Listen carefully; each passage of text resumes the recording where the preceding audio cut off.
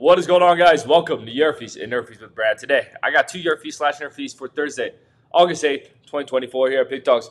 We drop the most free pick videos out of anyone, so click that subscribe button, drop a like. It helps me out a lot. If you guys want the picks like the best, the picks like the most, the picks that I'm betting myself personally, go to pickdawgz.com.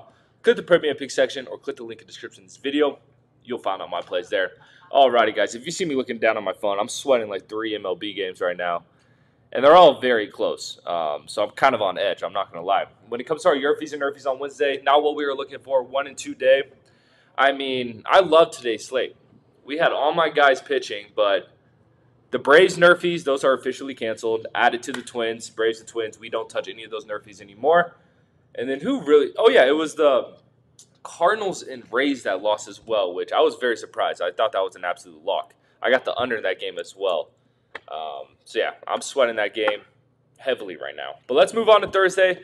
I will say Thursday's slate is not as good as Wednesday's slate was. Not going to lie. So, I only have 2 that I like, and let's just get right into it. First pick, Padres-Pirates. I'm going with the NRFI in this one, surprisingly.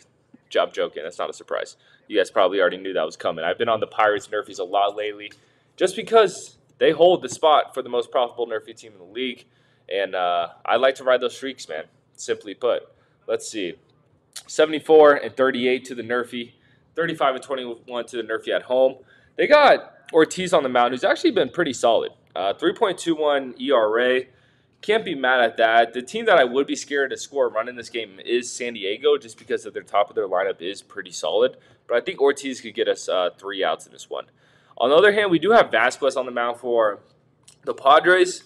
He's been a little shaky, guys. I'm not going to lie. 4.62 ERA, but like I said, man, these NRFIs in Pittsburgh have just been absolutely money, and I don't really trust this Pittsburgh bats at the top of the order too much. They're kind of strikeout machines. They don't really scare me at all. So I'm going to take the NRFI in that San Diego-Pittsburgh game. For the next pick, we are headed to Seattle, where we got the Mariners versus the Tigers. I'm taking the NRFI in this one as well. We got Brian Wu on the mound for the Mariners. Whenever Brian Wu is on the mound, I typically take the NRFI, especially if it's in Seattle, the most pitcher-friendly ballpark in the league. So I love that angle there. It looks like it is going to be a bullpen day for the Tigers. So if someone does score a run in this first inning, I do expect it to be Seattle. But like I said, it looks like we do have some wind blowing in towards the infield in Seattle, as well as it's the most pitcher-friendly park in the league. So I expect a low-scoring one. This one might be juiced up. It isn't official who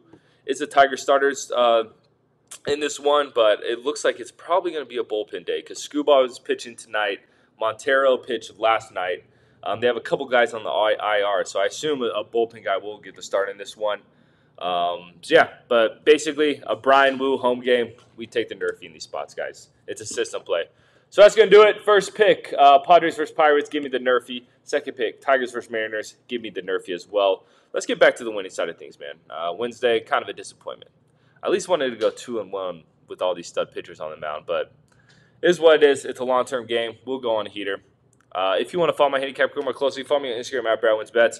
I post all my wins and losses there, my Pickdawgz content, other free picks. It all funnels back into there. But most importantly, subscribe to Pickdawgz on YouTube because we're just trying to help you guys win some money. I'm going to catch you tomorrow.